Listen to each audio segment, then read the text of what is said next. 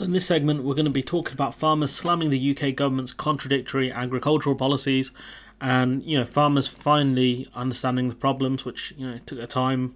The NFU are exempt from that criticism because they've been doing great work for a while. They were against Brexit in the first place, so fair play to them. But Minette Batter's really going after the government, and some of the other farmers are as well.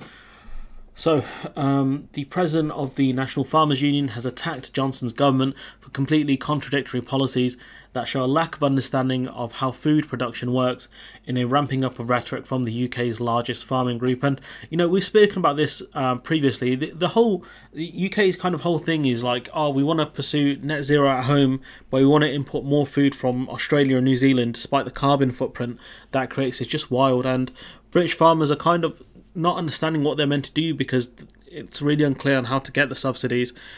Before, they got subsidies based on how much land they own, but now it's about how much are you giving back to the environment. But how do you measure that in terms of success, and how do you give finances based on that? That's the kind of thing I don't understand, and I don't think a lot of farmers do either, because it's not been explained to them. So Minette Batters told the NFU's annual conference that after a labour crisis, which was caused by the end of freedom of movement, a controversial subsidy overhaul, which is something that the Tory government did on purpose, and a trade deal with Australia that is expected to cut into the UK's farm output. And you've got three different things here, which we've spoken about previously. The end of freedom of movement, we saw firsthand how bad that was when it came to essentially farmers having to cull pigs. But we also saw that with good fruit and vegetables rotting in the fields because they didn't have the staff to pick them.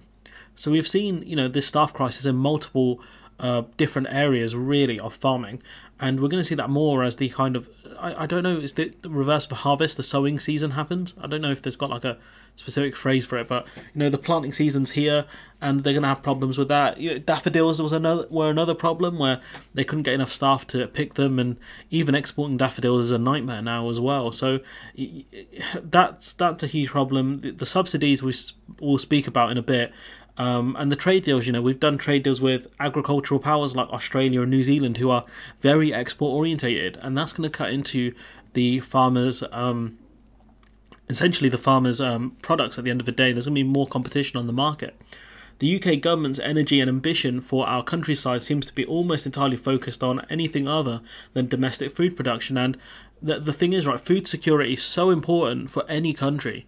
Having control over food, because if there is a crisis, you can reduce exports in order to protect the domestic market. That's something I think Hungary are actually doing now by reducing the amount of wheat they're exporting. I think I saw some sort of story around that, because the wheat's going to be impacted now. Global wheat will be impacted by Russia's invasion of Ukraine.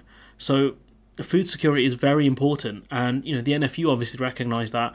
But they do have a vested interest in protecting farmers overall. But she says we need a plan that preempts crisis rather than repeatedly running into them. And that's the Tory mantra, just constantly running into crises after crises. The speech marks the extent of farmers' disillusionment with the Conservative government, despite the party's long-standing links with rural areas. And we might actually see some change here when it comes to farmers' support of Tories, which is great, to be honest. The NFU and other farming lobby groups have attempted to influence post-Brexit policies on subsidies, trade and immigration, but have faced repeated setbacks, because at the end of the day, the Tories have moved away from farmers now. I think they're focusing everything on the red wall by the looks of it, because these are farmers in the south, typically. But has accused the government of raising the bar for environmental standards at home, which I wasn't aware of, but fair enough. But pursuing trade deals that support lower standards overseas, claiming to value domestic food production but making it difficult to find workers, stating there are many export opportunities for British food but failing to prioritise the resources to open up those new markets. But the thing is, I'm not sure which new markets she's talking about, because if you're going to buy beef, right? If you want to buy beef from, a more agricultural orientated country, say you're China, for example, right, or South Korea, are you really going to buy beef from Britain that's really far away, or are you going to look at New Zealand or Australia, which they already do? You're going to look at those countries because of geography predominantly. So it doesn't make sense that these are new British markets. I do remember Liz Truss infamously talking about pork markets in China, but I'm not sure how big a market that will be for British farmers in the future. She cited the example of a labour shortage in the abattoir sector, which is something we spoke about a lot of, that is linked to post-Brexit immigration restrictions, which resulted in the culling of 40,000 pigs, while another 200,000 animals are backed up on farms, placing intense financial pressure on pig farmers.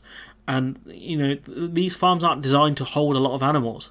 They're designed to essentially, rear them and then take them to the slaughterhouse to be processed, killed and processed. But the thing is, without that system in place, it creates huge problems. We saw that in America during the pandemic, where essentially these pigs were over the size that slaughterhouses normally accept, and that caused huge problems for America. And in the UK we're facing similar problems now, not necessarily because of the sizing issue, but because of the fact that we don't have the butchers and staff and abattoirs to process them.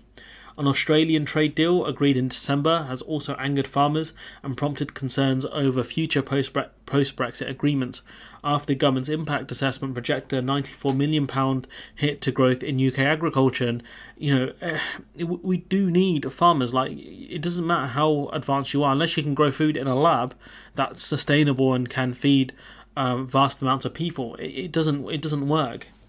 Along with steep rises in the cost of fertiliser, which, that might be one of the things we import. These things might be the things that we import from the EU as well, which has gotten far more expensive, feed and other inputs, that are concerns about the post-Brexit green subsidy scheme, which will be rolled out over the next 5 years to replace the EU's common agricultural policy, which is actually less than what the EU offered previously.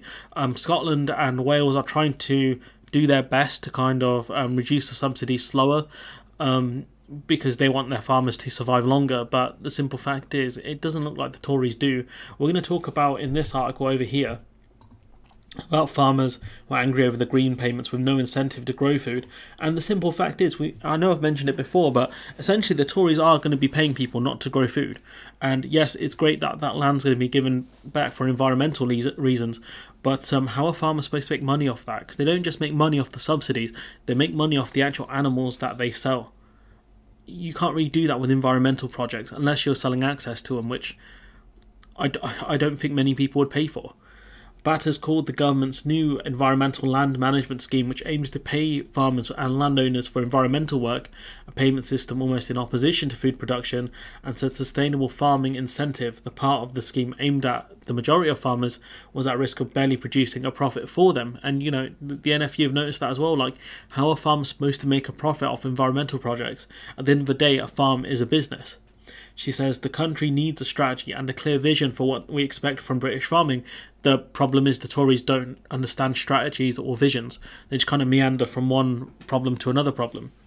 George, Environment Secretary, told farmers at the same event that ministers were committed to designing our future policies together with industry. But the thing is, credit to her, Minette Batters has been trying to talk to government ministers to try and get something for farmers to really help them, but the government haven't been listening. And these green policies they come up with are a symptom of the government not listening. He added that they were adjusting schemes aiming to help pig farmers, such as private storage offering for pig meat. I mean, again, is that for slaughtered meat? I don't know. And the thing is, who's going to be paying for this? Taxpayers? When the simple fact is, without freedom of movement, certain industries die. To make them useful to more farmers, I mean, it's a joke. Although he declined to offer direct financial support to farms, which they desperately need, but beyond that, they need, skilled butchers and things like that to process the animals. And the simple fact is, we don't train enough in the UK. It's not a desired job. It's a really difficult job. It doesn't pay enough, honestly. And yes, they deserve more pay, but at the same time, unless we're actively going out of our way to train butchers, train people to become butchers, it doesn't work. The system doesn't work. George faced tough questions from farmers, including on past pledges that the UK would not import food under post-Brexit trade deals that was grown or reared to lower standards than those imposed in the UK. And then George come back with, generally, if you look at our animal welfare outcomes, there's a strong degree of equivalence between the UK and Australia. And I don't know what he means by that. I don't know if he means like there are less diseases or something, but yes, the outcome for the animals is they're going to be slaughtered.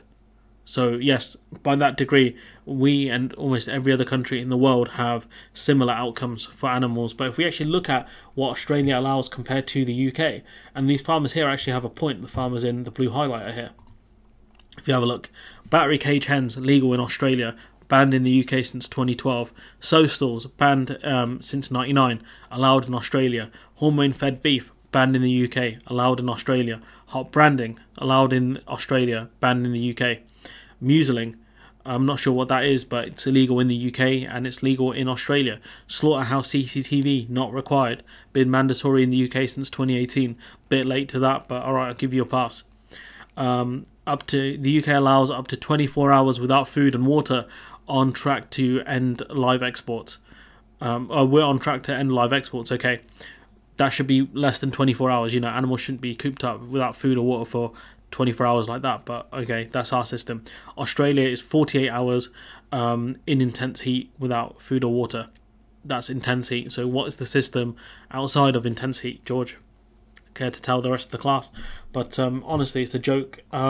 George's answer here is a joke. I think the farmers know it. The question is, what are the farmers going to do? We've already covered a story where, you know, one farmer's not going to vote Tory. So the question is he not going to vote, or is he going to do a tactical vote or a protest vote? That's what we'll see. But the simple fact is, voting for, you know, the Reform Party or UKIP party wouldn't make sense, because they would do similar things to this, because this is what they wanted.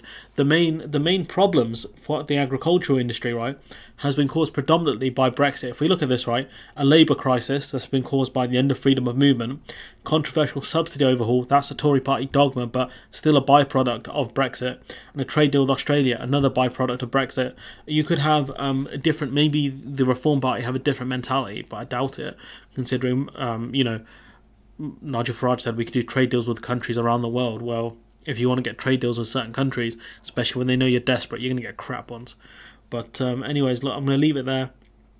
Credit to Manette Batters and the NFU. Hope to see more from them in the future. Let me know what you think in the comments below. Like, comment, share, subscribe. Support the channel on Patreon if you can. And hopefully I'll see you in the next one.